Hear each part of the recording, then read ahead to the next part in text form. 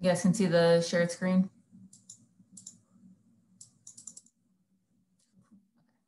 Thanks, Catherine. Something in chat. Okay. Cool. So today's lecture, also on Thursday, we're going to be talking about how to access, how to get all these different biomolecules we've been talking about, either commercially or making them yourself. And when you make those, or if you're trying to get them, how do you purify and isolate them so you're confident that you have just the molecule that you're interested in? So yeah, the goals today, hopefully you'll understand some of the commercial sources, and I guess we can call it do-it-yourself approaches for getting some biomolecules.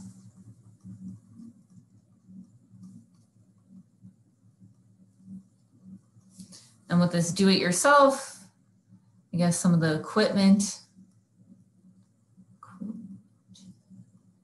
that's required for that. We're going to focus quite a bit on the production of proteins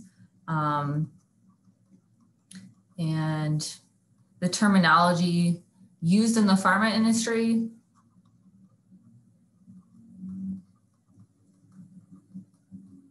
Understand what we mean by upstream and downstream by the end of this lecture. We're going to talk about a couple different methods for extraction and purifying biomolecules. And I just want to clarify, okay, we have our schematic down here, but today, how much are these instruments versus equipment versus methods? That I would say this is more of a methods-based lecture than actual, I guess, instrumentation. If we're going to say instruments measure something or quantify, and methods are more about, I guess, techniques, production, I guess, trying to have some effort to produce something. We can argue about what English language intricacies of what those terminologies are, but at least for today, that's what we're going to discriminate between methods and instrumentation. So because we're focusing more on methods, there's not really unified terms that I can put down here for sources or samples or detectors. That within these methods, we're going to be using some of the instrumentation that we've talked about previously to have as checkpoints during the methods in that process.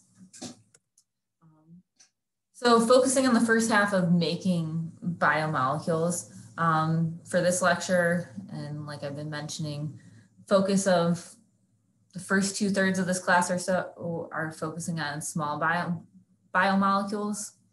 And I guess we're 3-4 weeks away for getting to talking about more cells and organisms. When we're talking about small biomolecules, we've been talking about them so far. Can you guys remind me of what different classes of biomolecules there are when we introduce these in lecture 1?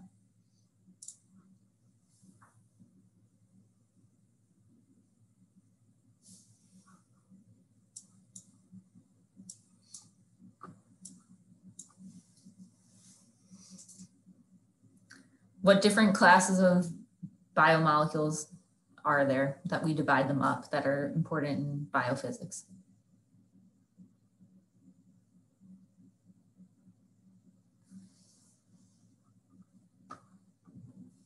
Okay. We got proteins, lipids, nucleic acids, and sugars. Got them all covered. Thanks, guys.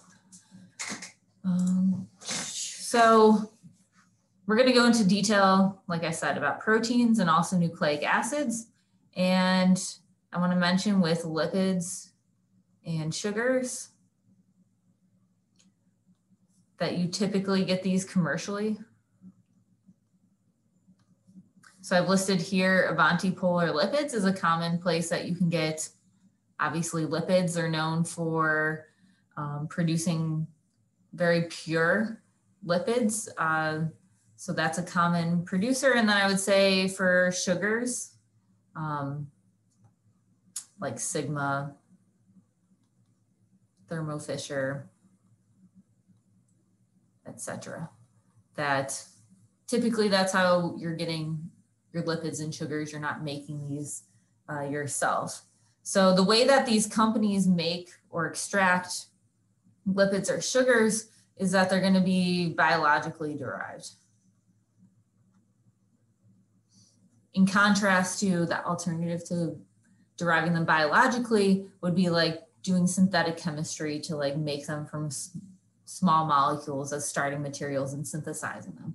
But lipids and sugars, it's much more cost effective and they're produced at large scales or high quantities just naturally from, you can say, bacteria, plants, eukaryotes. So like in my lab, we use agarose sugar, and the way that that's produced is they have algae produces agarose. So they just take big batches of algae, break them up, and extract just that sugar with some of the purification steps that I'll discuss later. And similarly with lipids, they're going to grow some certain types of cells that have the desired lipids, break those cells apart and extract and purify the lipid of interest. The concepts that we'll discuss later of purification and extraction would be a step in getting these lipids and sugars, but with the biological derivation, it can be from organisms or cell cultures. And we'll talk about later, like a bioreactor to help grow those organisms or cells to have a large number of them. Okay. So lipids and sugars, quick to cover where you get them at. Moving on to nucleic acids, there's two primary ways to get your desired nucleic acids if you want just a single type there. The first is if you have your starting nucleic acid, if you have your desired molecule, you can use polymerase chain reaction, PCR.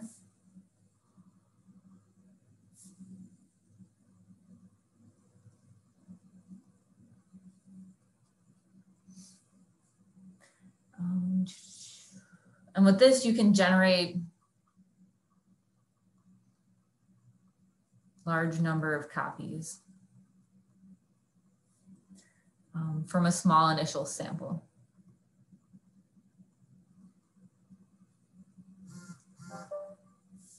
So we can say that's like an amplification of the numbers. So I think it's like you can get about 1 million more copies in, let's say, about 4 hours or so.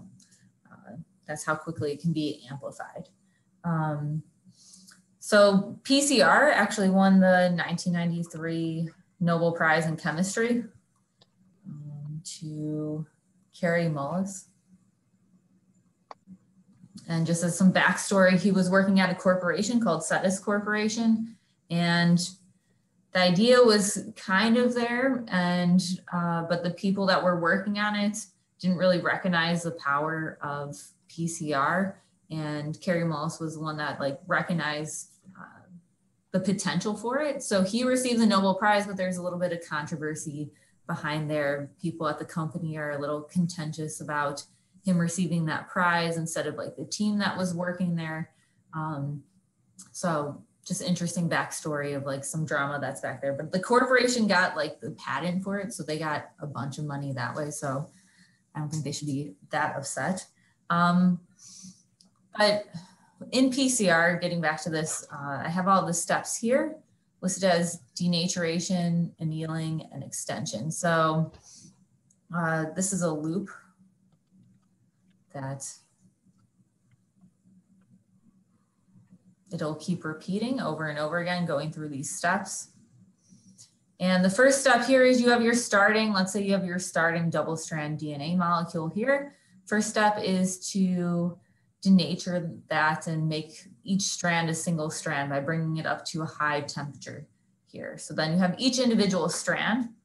And then in the annealing process, you lower down that temperature and you introduce, introduced into this step, you need to have DNA polymerase. You need a primer. And then you need the nucleotides. And I guess you need your starting DNA. So these are all of your reactants that you put in the PCR. Starting DNA denatured in the first step, so they're single strands.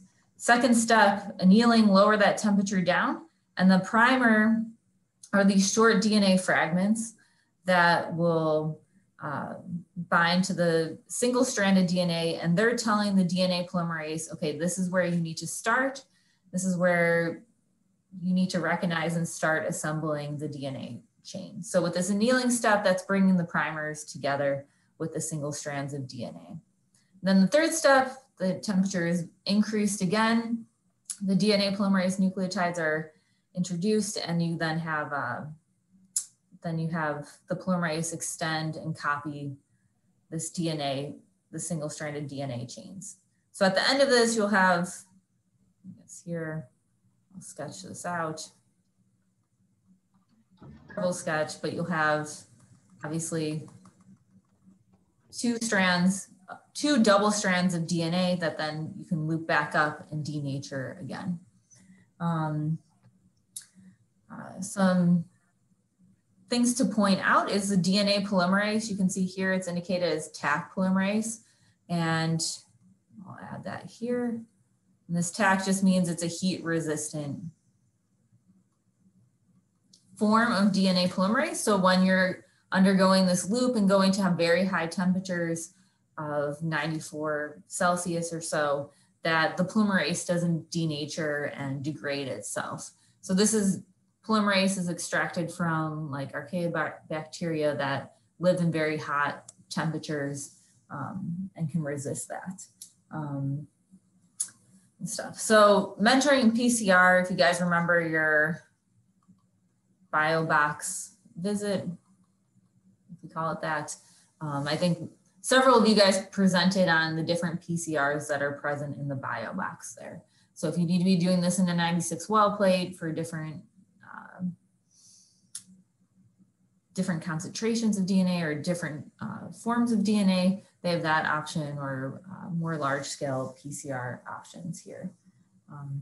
So that's one way to form nucleic acids if you have your starting nucleic acid. The other way is doing chemical synthesis of nucleic acid. So this would be if you do not have your starting nucleic acid, if you want something that's unique, no starting process, no starting product, then you actually have to synthesize your nucleic acid, I guess, nucleotide by nucleotide.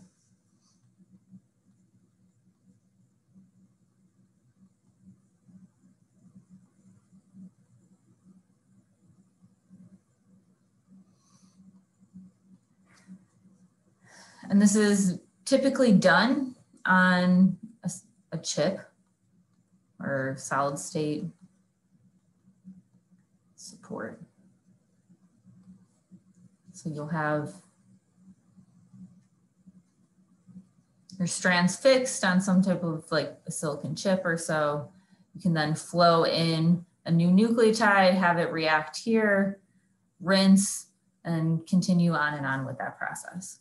So I'd say, at least in my experience, I haven't seen in a lab a solid state chemical synthesizer for nucleic acids. I think probably in like the biotech industry, that's more common, but at least in academic labs, what I've seen so far is relying on commercial sources for this. So integrated DNA technologies is what I've seen people use the most, that they'll do the chemical synthesis for you. It's relatively inexpensive. And then they'll give you that nucleic acid that then you can then take to the PCR or use a prep kit to then produce more nucleic acids on your own, but they'll give you that unique starting nucleic acid product there. So any questions with nucleic acids?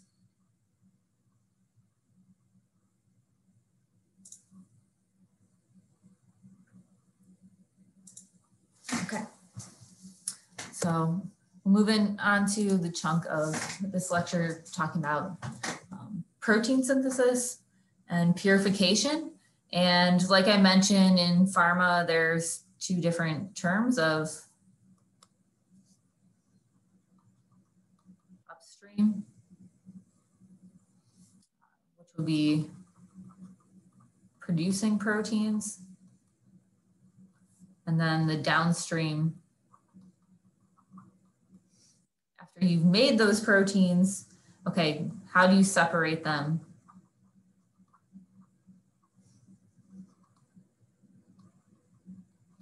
And we'll be talking about different methods today and on Thursday as well. These include centrifugation, dialysis,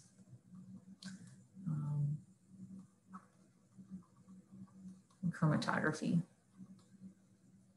Maybe on Thursday we'll mention precipitation as well.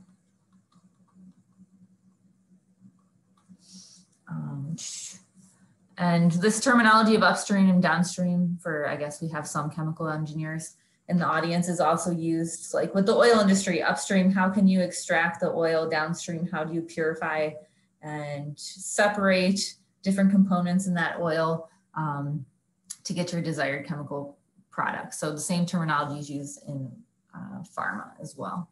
And then after you separate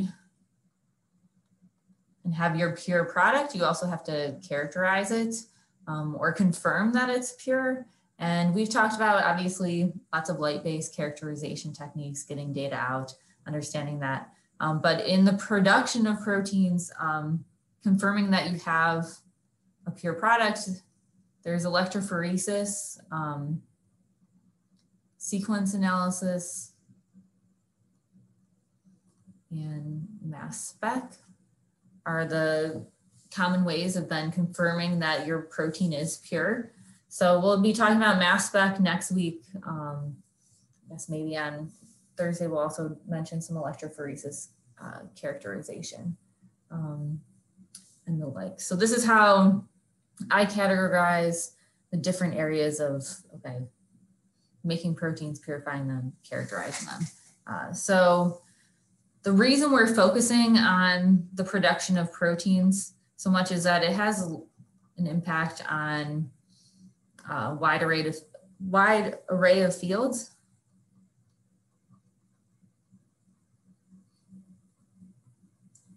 That's why there's such a chunk of this lecture on this. And I'm gonna switch the order a little bit.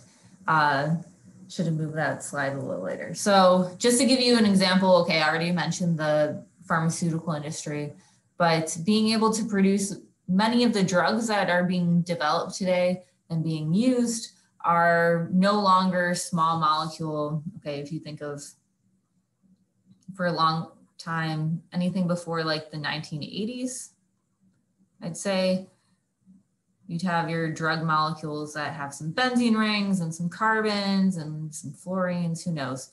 but it's going to be something that you would picture an organic chemist at a bench working with like clear colored solutions and solvents, trying to make like these very nice organic molecules that then you put in a pill. I'd say more recently, transition in the 1990s and anything after the 2000s, pharmaceutical industry has really shifted gears to making biologics, which is protein-based and also some nucleic acid-based therapeutics. So you can see there's a lot of different, these are all protein-based pharmaceutical products. And I mean, obviously, as I've heard of insulin, talking about vaccines, that's a hot topic now, obviously. Investigating antibody-based vaccines or the monoclonal antibody cocktails for treatments and the like, that being able to then produce these proteins and separate them will then lead to some nice drugs that we can use. And actually, maybe for the past, I want to say 6 years now, the #1 selling drug in the world is Humira. I'm sure you guys have seen commercial. Well, if you watch TV with commercials instead of streaming stuff, there's always commercials for Humira and the citrate-free version now. And I mean, you can see the huge scope of sales there. So being able to make these and develop drugs, you need to be able to produce and separate those. Outside the pharmaceutical industry, being able to make and produce enzymes for lots of industrial applications are listed here. Fermentation, I mean, I like cheese and beer, so I think that's important. And you can see that in the agricultural industry, again, pharmaceutical industry down here, the food industry, that having a large amount of enzymes available to carry out these digestion processes to make the food that we eat and drink is important as well. So those are just some broad scale applications of why we want to be able to make proteins. And getting into how the upstream processes, so I'll write upstream up here. If we're focusing on small proteins with peptides, do you guys remember back from lecture 1 what our rough cutoff was for differentiating between a peptide and a protein?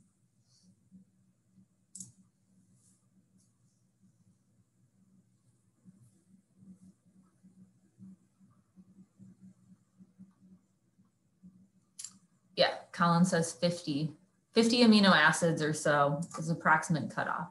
So if you're working with something that's on the smaller side, you can use peptide synthesis to make your peptide of interest. And peptide synthesis is very similar to what I was discussing with like the chemical synthesis of the nucleic acids. You build this like amino acid by amino acid, brick by brick. With your Legos there. So if you're working with, let's say, extremely short, let's say less than 10 amino acids or so, you can do this by hand.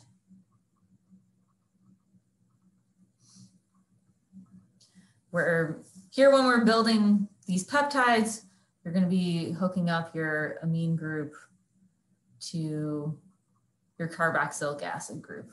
So you'll mix amino acid 1 plus amino acid 2 plus your other reactants, and those will be linked together. And then there's still going to be some excess of your reactants. So then you have to like do a purification step to remove this excess, and then you can then add in your amino acid 3 and repeat this over and over again. So it does take some time, but if it's less than 10 amino acids, straightforward enough that you can do that by yourself. And this purification step, like you will have some loss of product here. So people do this by hand on the bench top. But if your lab is making lots of amino acids, or if they're longer, so lots of peptides or longer peptides, that's when you'll see a peptide synthesizer.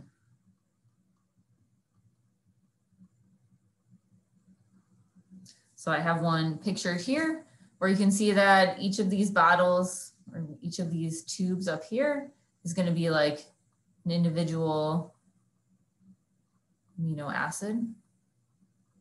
So the 20 or so reactants there, and then it's automated, computer controlled to then pump the different reagents in and have those reactions take themselves. So with a peptide synthesizer, just like with the DNA or the nucleic acid synthesizer, you're going to have a solid phase support.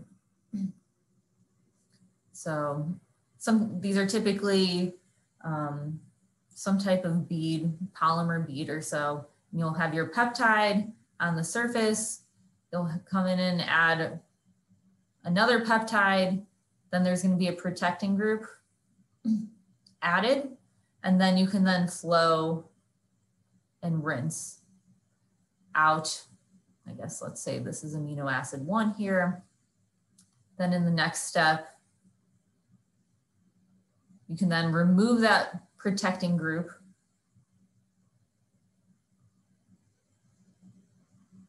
And then you can add amino acid 2 in and then loop through this. So the solid phase support allows for rinsing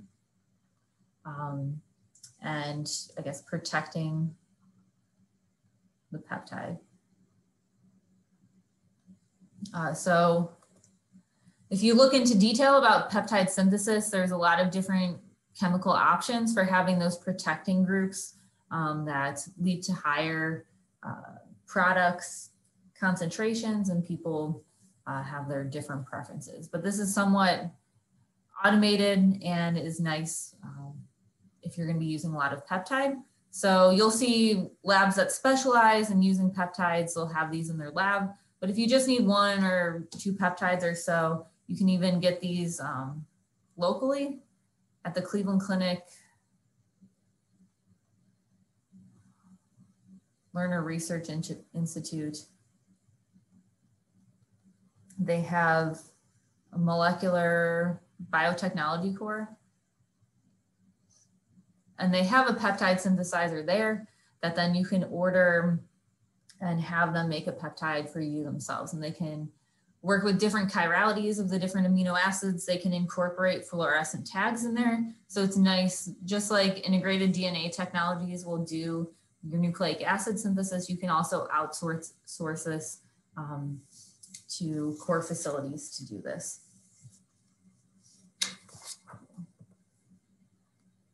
Any questions with peptide synthesis at all?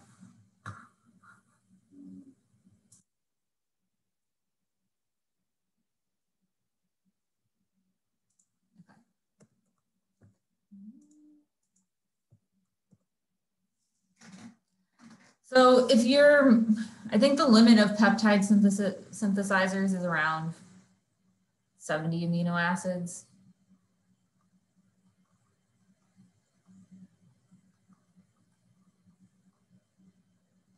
So I guess with our rough cutoff of 50, you can say you can make some very small proteins, around 70 amino acids or so.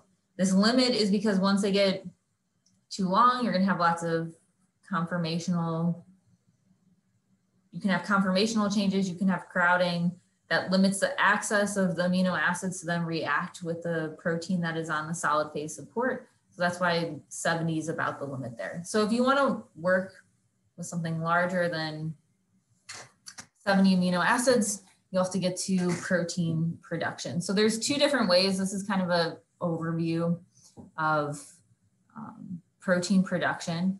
So one way is you can genetically engineer your cells to produce the protein that you want. And we're going to go over this in more detail, and it's called recombinant expression. Or the second option is similar to what we discussed with lipids and sugars, is that you can find some biological source that has the protein that you're interested in. So I'd say, like an example of this would be lysozyme from egg whites, or when we've talked about like BSA, they just get that from like cow's blood itself. So those would be using biological sources where there's like a high amount of protein. It wouldn't make sense to do this by recombinant expression instead. So either way with the biological material or the cells, from an industrial standpoint, you'd be doing this in a bioreactor. If you were doing this in a lab setup, it's a much smaller scale there. And you have to first extract, I guess, the crude product, concentrate it, and then I guess we'll talk about purification.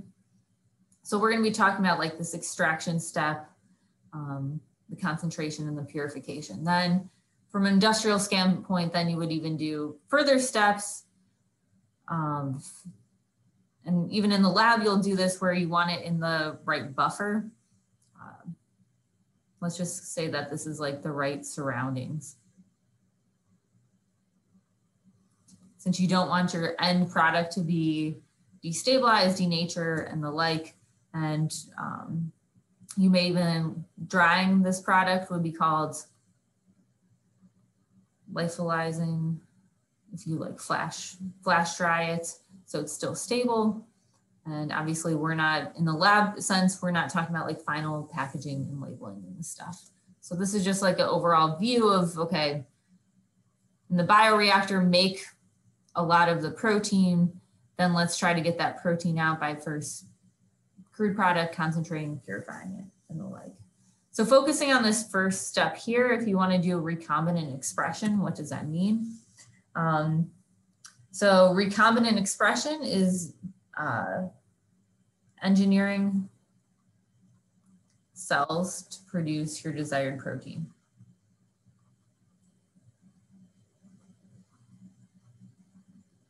Here we're still upstream.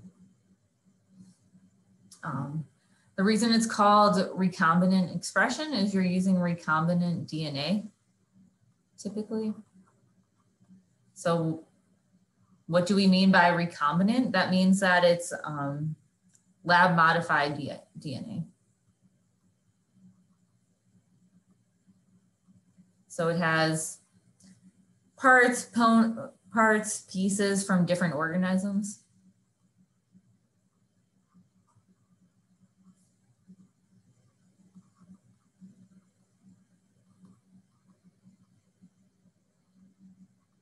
So like we've talked about fluorescent proteins. If you want to be making a fluorescent protein attached to some other protein of interest, well, that fluorescent protein is going to be from a jellyfish. And then we're going to talk about like some other portions of this DNA that are from bacteria.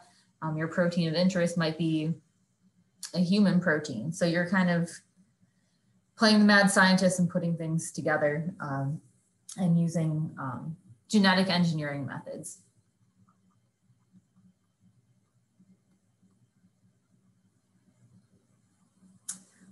So I mentioned already, like you can do fluorescent proteins. You can also do mutations. So again, getting this DNA, you can order this. You can also do some of the work yourself. But the mutations, I do want to note, we've talked about some mutations in proteins. You can do point mutations, where you change a single amino acid, but you can also do deletions, where you remove a whole portion of a protein.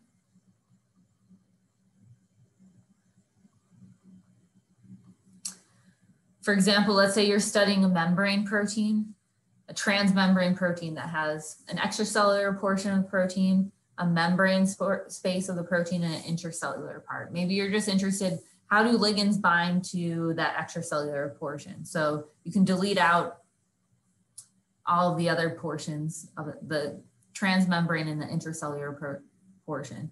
Or maybe you're interested in, let's say like for the COVID-19 protein that's on the surface of the virus, maybe you want to see how that spike protein that binds to the cell membrane, how that works. Is it inert? Is it inert? Is it no longer infectious if you take out certain portions of that protein? So those are some ideas of like why you would want to do a deletion. And you can also do insertions. So you can add portions to a protein. So you'll hear people doing like chimeras where you're taking different portions of proteins and putting them together. So that's an example of an insertion as well. Okay, so that's just like a small aside about mutations. But okay, you have your recombinant DNA. These are typically plasmids. And when I say plasmid, that means a ring of DNA.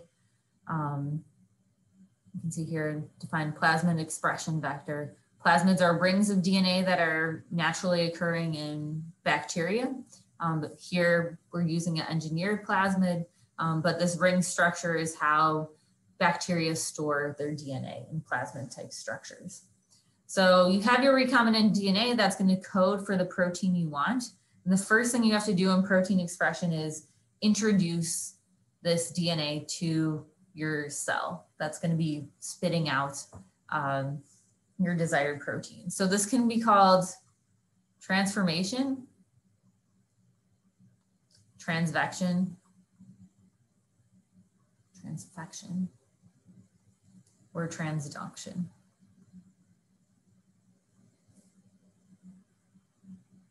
So all these terms are just indicating what type of cell type or what the vector is to get into the cellular environment. So I think transformation is for bacteria, transfection is for eukaryotic cells, and transduction is if you're using a virus to introduce the DNA itself.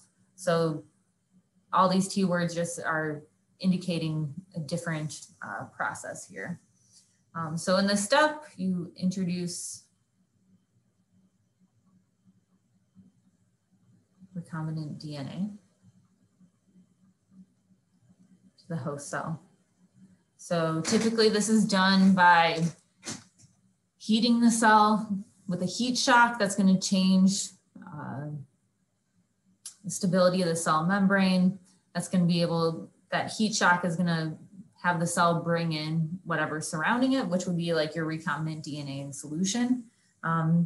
After you introduce this recombinant DNA, you also have to like screen for the transformed cells. So this is typically, let's say we're using bacteria, this will have some antibiotic present. So you can see in this plasmid expression vector here that there's a chunk of the DNA that has noted here AMP, and that's going to have ampicillin resistance. So you introduce the DNA, you take these cells and you culture them on a plate that has ampicillin present. So the only ones that will survive will be the transformed cells that have the transformed that have the plasmid present. So you're not growing unnecessary cells that won't produce your protein of interest.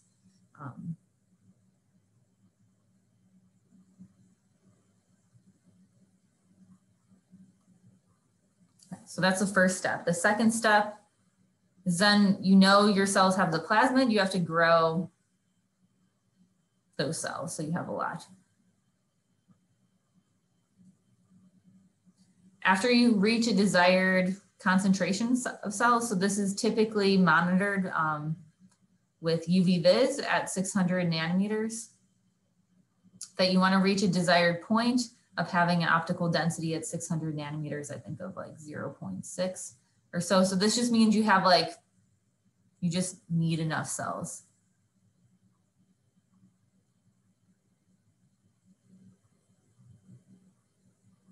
So you can get a high yield with this. Okay, so after you have enough cells, the next thing is to induce the cells. So what I mean by induction or inducing cells is you introduce a chemical signal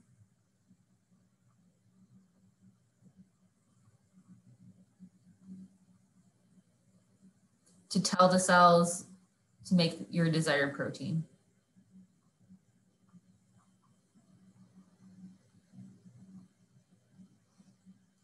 And this again is taking advantage of genetic engineering. So you can see,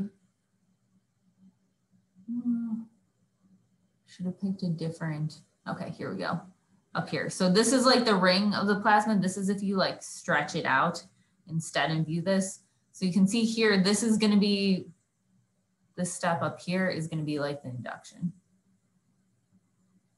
So the chemical signal here in this example plasmid is IPTG. And this is a chemical that tells and turns on the lac promoter. So lactose chemical pathway that's been in bacteria, that if you put this upstream, so higher up on the DNA strand here, if you introduce this chemical, this turns this gene on and anything following it until it reaches a stop codon down here. So introducing this chemical signal, it says, okay, start reading this gene, and I've genetically engineered with my scissors and using the plasmid engineering that this is my desired protein. Start making this because this gene is turned on. So a common one if you're doing bacterial culture is this lac operon shown here that was discovered in bacteria cells. So after that, after induction, you let the cells produce a lot of your desired protein. And after they do so, this is going to be much more than would be in the wild type, I guess, cell.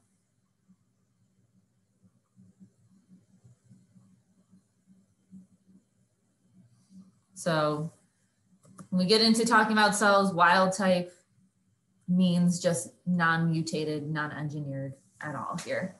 So you, with this chemical signal in the plasmid, you produce a lot of protein there. After the cells make your desired protein, the next thing to do is to break or lyse the cells. So break them open.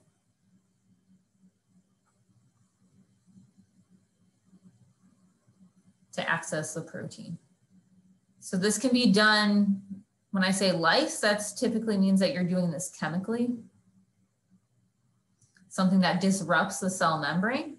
If I say break, that typically means like physically, and that can be with like a sonicator. So using optical waves, or not optical, sound waves to break open that membrane instead. So then after that, that's when we move on to like isolating and purifying, which we'll talk about in the coming slides. So any questions with protein expression? I know that was a lot of information I spat out at you guys, but breaking it, organizing it into these steps gets at the main process of recombinant expression.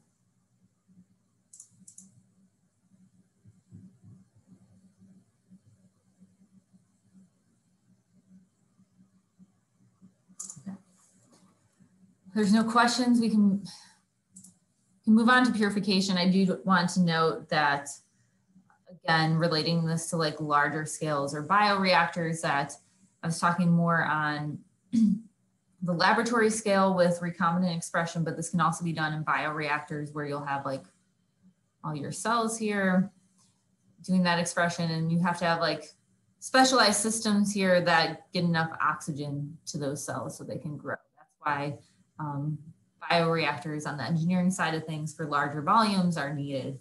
And then bioreactors are also used with like just pure biological sources that I've mentioned, that They can be used for bacteria. Fungi are also commonly used with yeast cells, our common model organism. Plants,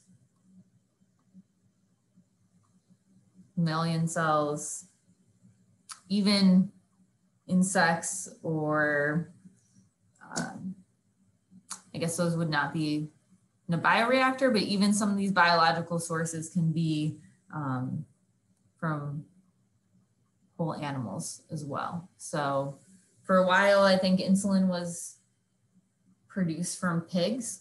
Or when you order different antibodies, if you're doing ELISA techniques, you'll see like different antibodies from like rabbit, goat, etc. that like they're literally using these animals to produce the desired proteins and the like. Okay. Just wanted to note that. Okay. So moving on to, okay, we have our desired protein or nucleic acid that we produced, or our peptide. Like, how can we make sure, how can we just get the one that we're interested in? So you can think about when you're doing recombinant expression and you're doing this culture in a bunch of cells, you break those cells, there's gonna be like all the lipids, all the nucleic acids, all the proteins, all the cytosol, everything's going to be there. So how can you isolate your one protein of interest that's going to be like the drug you want, or your model protein that you want to study so you get your PhD on time? So the way that you do that is, we're just going to call it broadly, is different forms of separations. And separations is a way to isolate analytes by taking advantage of different forces.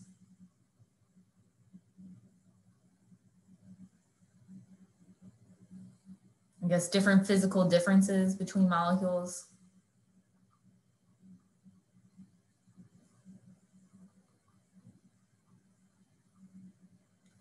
And using like different forces to isolate them. So techniques are typically categorized by the forces and also like the physical differences. So can you think of, I guess there's lots of physical differences that can exist between protein to protein, protein to lipid or sugar, or different biomolecules. So do you guys have any ideas of, and different forces that we've talked about that are relevant to biophysics? So do you guys have any ideas, or even thinking of like separations you see like in the kitchen or the like, of what some of these properties we could take advantage of are?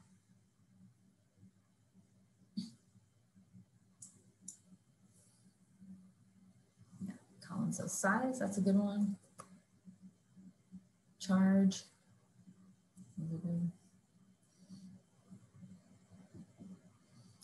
Anything other than size and charge? Those ones are both good.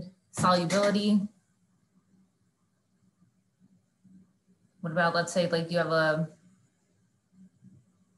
lipid molecule, you have density.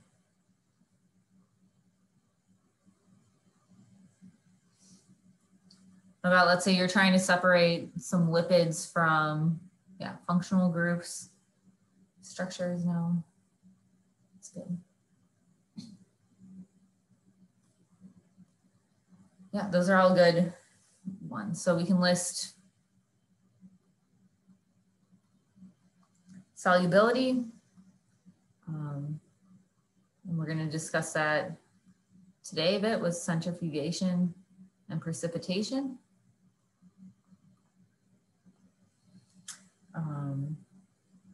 We can talk about mass, size,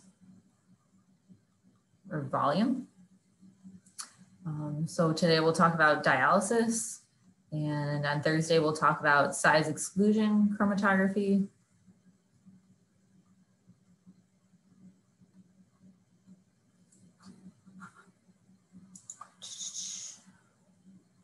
Yeah, I said charge. So that would be ion exchange chromatography.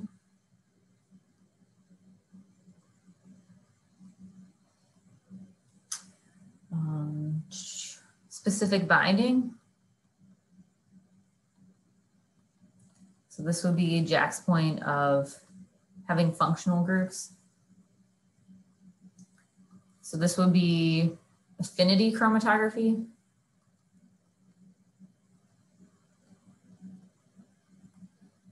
And there's also, similar to charge a little bit, polarity of the molecules.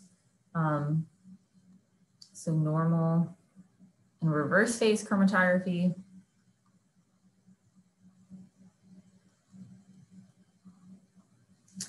Finally, hydrophobicity.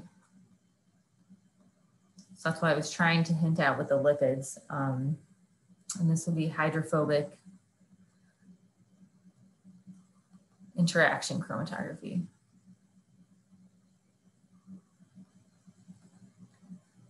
So this is giving you guys a layout of the different techniques that we'll talk about today and Thursday. Today we'll be talking about centrifugation and dialysis. When we move on Thursday, we'll be focusing more on the different chromatography setups here.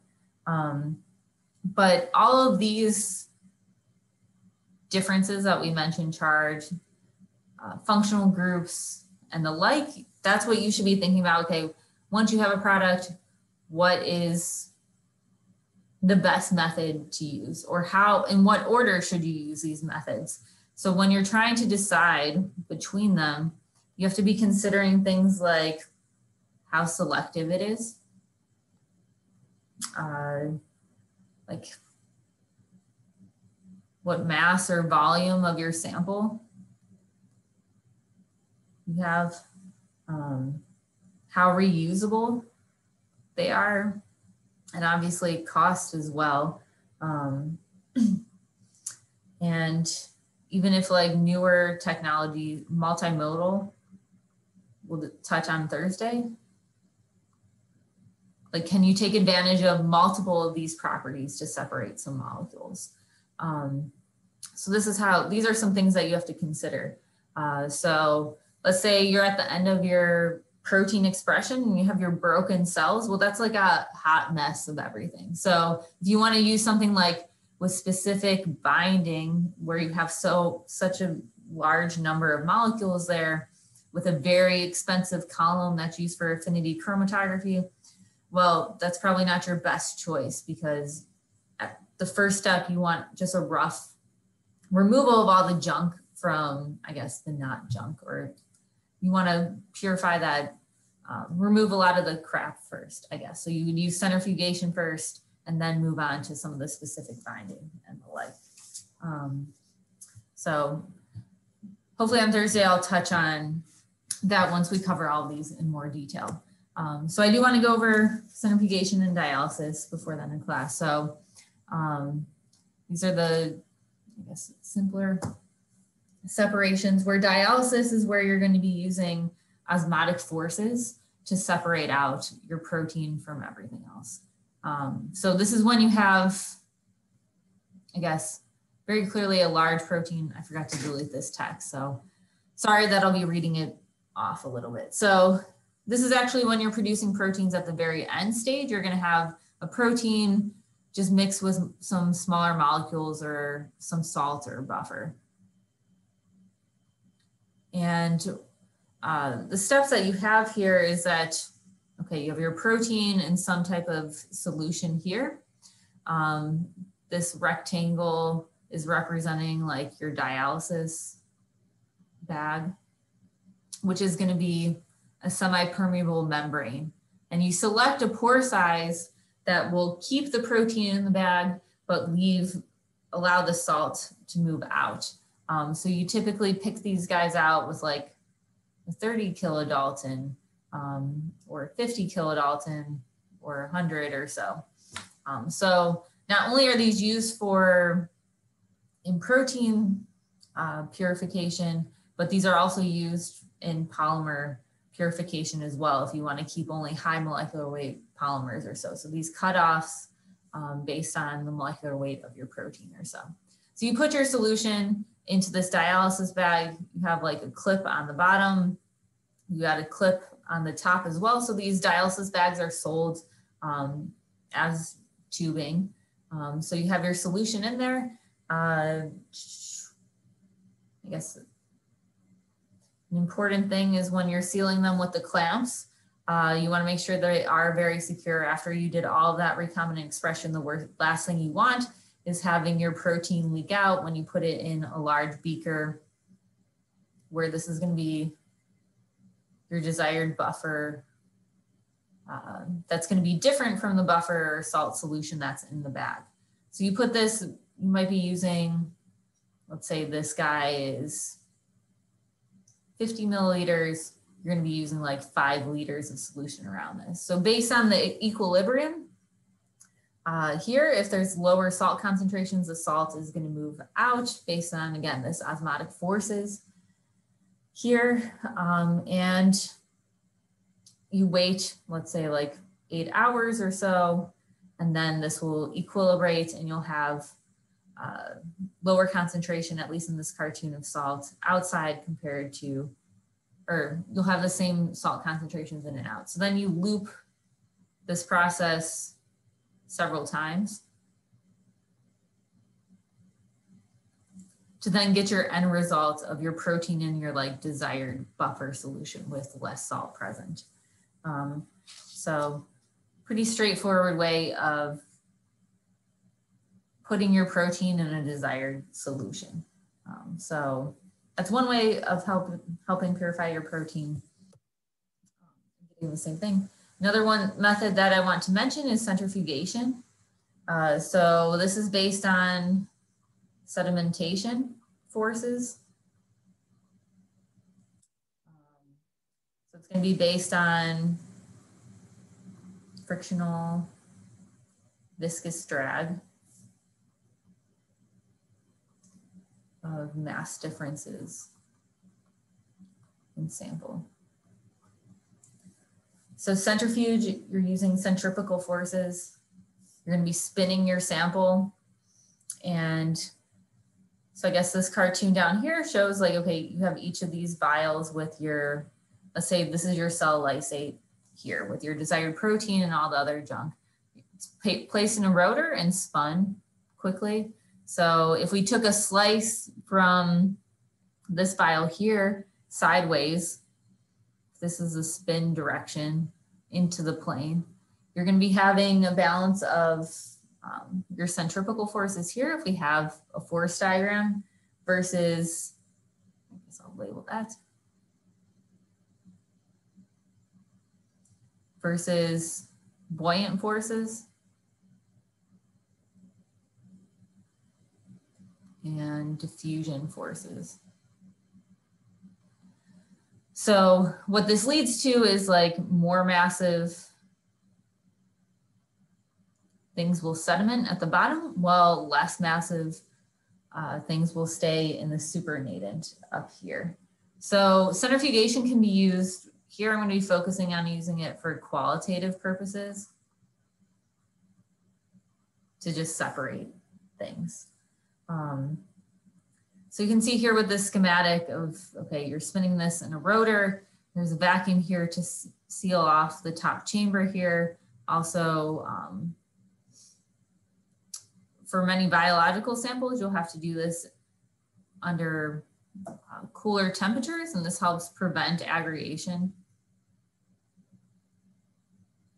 or denaturation of your protein. So you can see like, okay, before you spin it, everything's mixed together, centrifuge it, you're going to have, this is going to be your more massive portions. That's called the pellet. And on top, you're going to have your supernatant here. So when you're using a centrifuge, it's very important to know like, which one of these do you want? Depending what you're doing, depending what you're purifying, you may want the more massive components, or you may want the less massive portion. So make sure you know which portion that you're interested in, and keep, if you're still pretty sure, like you know what you want, it is worth saving. Let's say you want the supernatant, still worth keeping that pellet around just in case there's something in there or something goes wrong. So don't discard it until you're done with the entire process. I guess is just like a hint here, because I've seen people have a brain fart and just like get rid of the supernatant, dump it in some bleach, and then they're like, oh, that's actually what I wanted, and waste some time. So you want to avoid that. So always keeping stuff around before you know you're done with it is just a tip there. Some other points of centrifuges is that they can range from benchtop to like floor models, depending on how much force that you need to separate what you're interested in. So benchtop ones would hold like the little 1.5 milliliter Eppendorf tubes. Floor models can have like entire, like, I don't know. I'm guessing that you can get rotors up that will hold up to like a liter or 500 milliliters or so, depending on like, okay, how much protein are you trying to produce or whatever you're using your centrifuge for. So the most common centrifuge vendor I see is Beckman Coulter, but also like Thermo Fisher and the common vendors also make those models. If you're getting more specialized or separating things with like close masses, you can actually create a density gradient within your within the vial. So if you add sucrose is common, or cesium chloride, that will create, yeah, a density gradient where you can have clearer separation for things that are close in mass within that density gradient. Also, the key thing when you're using centrifuges, if you haven't used one before, is like, make sure it's balanced. So in this, that's what's shown in this cartoon, that you have a vial on each side. If you only, let's say if you take this guy out, you're gonna make your centrifuge wobble because that mass is gonna be shifting around when it's being spun. And this can cause damage if it's not balanced. So that's always a key thing. If you only have one vial worth of product, you don't have to split it in between two. You can keep one vial of your product and then add a vial of water. Let's say if or something of a similar density of what you're spinning down and the like. So those are just some practical points there. And the last thing I do want to mention is this can also be used, centrifugation can also be used quantitatively. So this is an example of a Beckman Coulter ultra centrifuge, where you can see that there's some, typically they're hooked up to a computer even. So this is a quantitative method where you have centrifuge plus usually a UV vis or interference detector.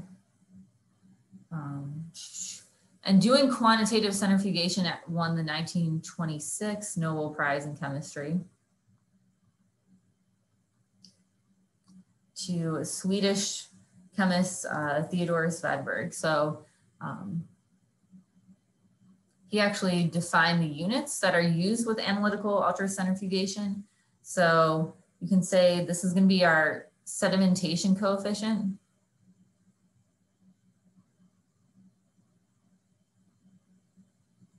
Is what is read out here.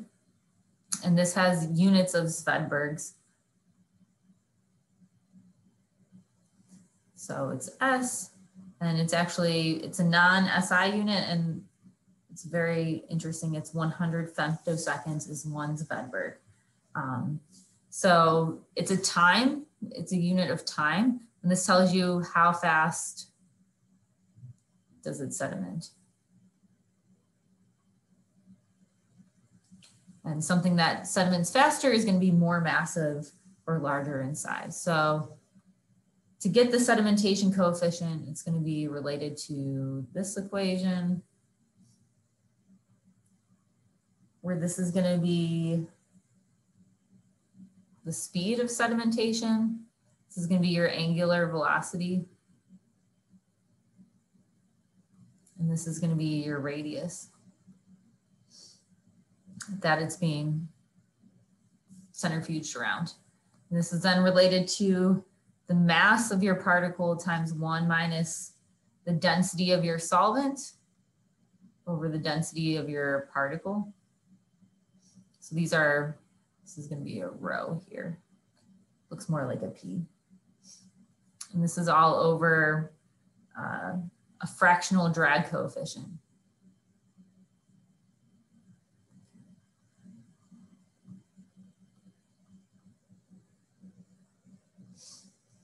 So this is dependent on the particle size. And it can be related to the diffusion coefficient based on the Stokes-Einstein equation. So when you're looking at work,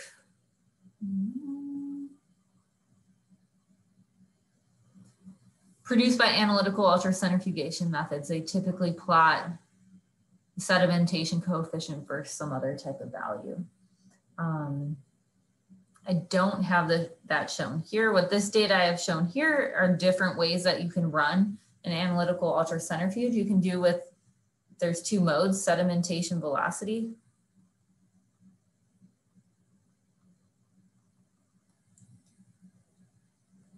So this is going to be like, how do things change over time? So you can see I try to make this color bar of, okay, this is a starting measurement and you're doing UV vis as a function of distance through your vial there. So at the starting point, almost you have a flat line at the top here, the protein or whatever biomolecule you're looking at or whatever sedimenting is equally distributed within the vial. And as time progresses and you spin this down, you can see that the absorbance goes to 0. That means nothing's there. Higher up in your vial, and the deeper in the vial you go, that absorbance is shifting over time. So finally at the end, the orange part, well, the orange part here, everything's going to be like pelleted down at the bottom of your vial that's off these axes here. So if you look at how this changes over time, you can relate that to the size, the shape, and the polydispersity of particles in your sample, and even conformational changes.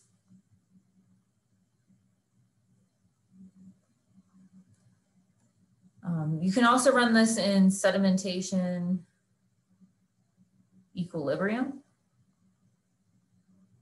modes where you're not looking at this over time, and that's more related to like the molecular weight or oligomeric state or assembly. That these can be used to understand the assembly of macromolecular complexes. So centrifugation, not just used for, it can be used for purification, but it can also be used quantitatively as well as, I would say, like an instrument then. So that's what I had today. I do want to note that talking about expression of proteins is in chapter 7 oblique, and then separations are under the forces chapter of this book, which I find a little, I understand it's taking advantage of forces, but I would say that's very different as a method compared to like the force instruments, like measurements that we talked about at the single molecule level. So I find his organization a little unique and interesting, but any questions at all?